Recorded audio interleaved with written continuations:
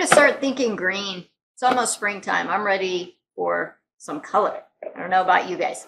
And I really like plants. I like to have plants around me all the time, but especially in the winter when it's not so green outside. So if you have some plants that need to be cut and maybe have a coffee can and some rocks, you can get them anywhere. Some kind of something you can use as a container inside here that you could poke holes in. So I'm using a water bottle. You could use a pop bottle. You could use maybe an older planter pot that would fit inside of here, but it needs to be able to have some drainage holes in it.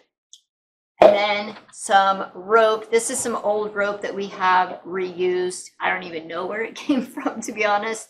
But you may have some rope, you may have some twine, you may have yarn or something else. You can do it with any of those things. You need some scissors to cut off the top of the bottle, and you need some hot glue to glue the rope to your can. So when you're starting out, you want to start out with doing the rope first. Now I've got rocks in the bottom of here because that's my next step, so pay no attention to the music coming from my can. I flattened out the end of my rope a little bit so I can get a really good anchor with the hot glue. So mash that on there. Be really careful when you're doing this, and I would use a low temperature hot glue gun and maybe even get some help from adults. It's pretty messy. You will get hot glue all over the place. So you want to go around here in concentric circles, just around and around and around. You don't need to cut it after each time you go around the can. Just keep going around. And you want to make sure that each one of the rows are really close to the next one. If you do run out, you can tell right here where I kind of had to join stuff together.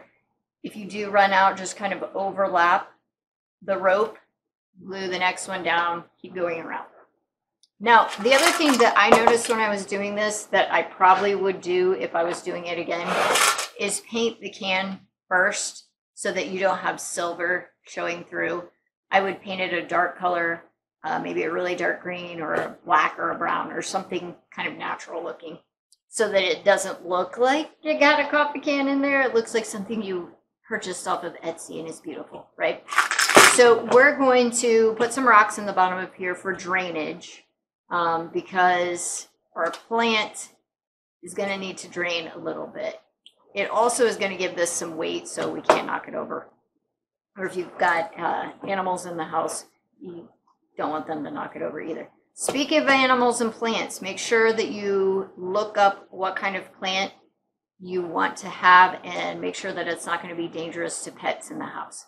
Some plants can be a little bit irritating, some can make them really sick, so check it out. We used a philodendron.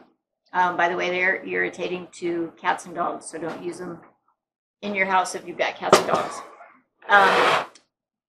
All you need to do is cut a piece of the plant. Sometimes they get really long and you want to cut them, or sometimes they don't fit the pot anymore and you need to kind of break it up.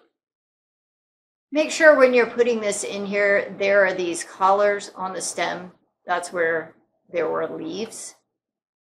So you want to make sure that that gets buried, because that's where you're going to get new root growth. So use your finger as your tool, dig down in there and cover it back up.